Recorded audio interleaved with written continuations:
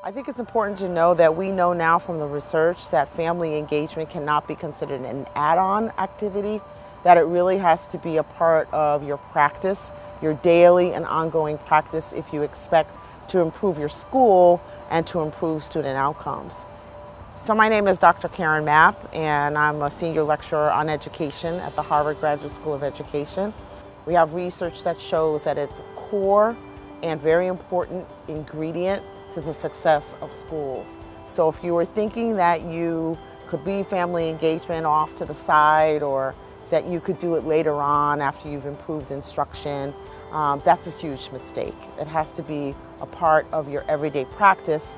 And as we like to say in the business of family engagement, it is not a program, it's actually a practice. For all of you out there who are in the education sector here in Spring Branch, I really want to push you to work with your colleagues here who are supporting family engagement to understand that family engagement does have to be a part of your everyday practice.